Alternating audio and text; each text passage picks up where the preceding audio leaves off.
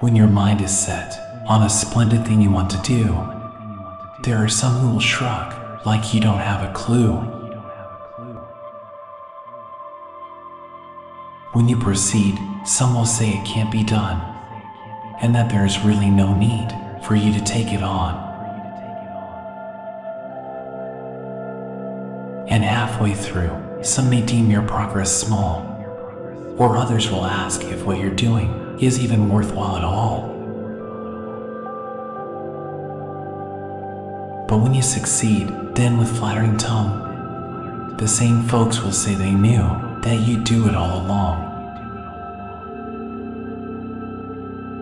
Now, folks may mean well when they say it can't be done, but then who is to lose if they are actually wrong?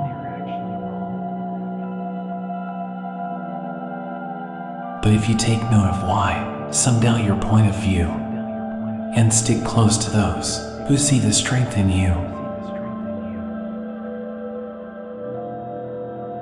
if you put your faith in God, no matter how tough it may seem, if you work hard, if you believe, you will achieve your dream.